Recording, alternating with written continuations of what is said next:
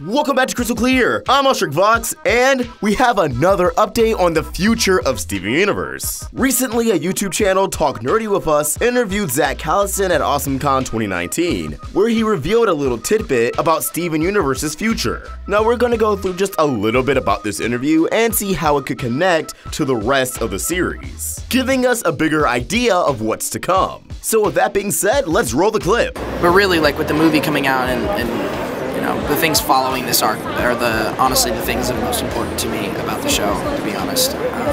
Without diving too much into it, there's a lot on the horizon that I can't really say much about, but is by far the most important part of the show for me that we've done so far, as far as personal meaning goes.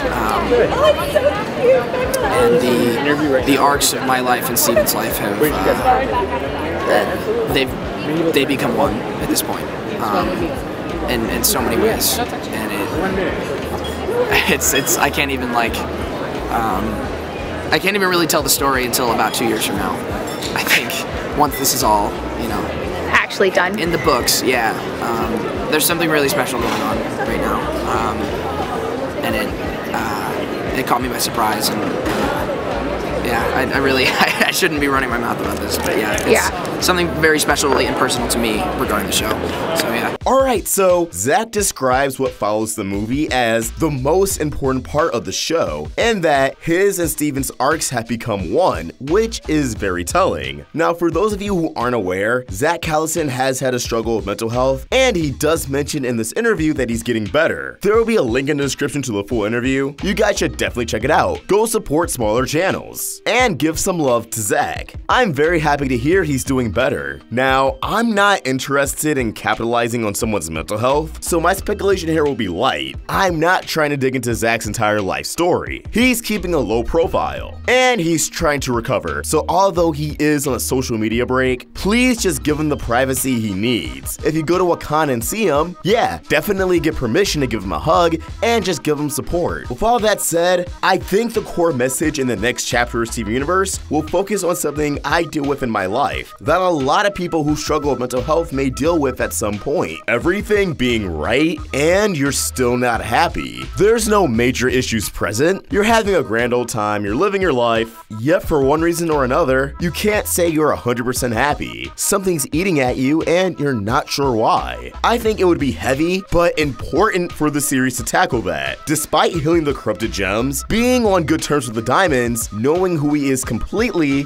and more or less bringing upon a picture-perfect happy ending, Steven will find that he's not truly happy. He has good days, he has good company, but for some reason, when he goes to sleep at night, there's a bit of sadness. We could see Steven go on a different kind of journey to figure himself out, figure out what he wants to do with his future, now that all the major conflicts in his life are pretty much solved. Maybe we'll see Steven tackle the idea of becoming an adult. These are the kind of things I would think of for someone who could be in Zach's position to say, yeah, this is the most important part of the show. Steven Universe has always been about mental health, but now they have a chance to tell a story that we don't really get to see that often. What happens after the initial happy ending? When that ending in question isn't all sunshine and rainbows? What happens when you accomplish that goal you were setting out since day one? How different does the world around you change? Especially for someone like Steven. At this point in the series, so many people look up to him. He, in many ways, is kind of a role model. What happens when a public figure like that doesn't feel 100%, when they still have to put on a brave face every day? Again, it's something I struggle with on a day-to-day basis. So if they did go this route, I know it would be impacting more than just me, and as Zach said in his interview, it would be touching millions of people. And it would just continue to cement how important Steven Universe is to many people. Now, this isn't to say the show wouldn't have a new antagonist. I'm sure it would. One that could push Steven closer and closer to his goal. I'm not really sure how or why, as we don't really have much to go off of, but I'm thrilled to see what they're going to do with it. Now, before we close out this video, once again, I just want to give my best wishes to Zach. I hope he's doing well and that he continues to get better. And that goes for anyone else watching this right now. If you're going through a hard time, regardless of the situation, I'm rooting for you.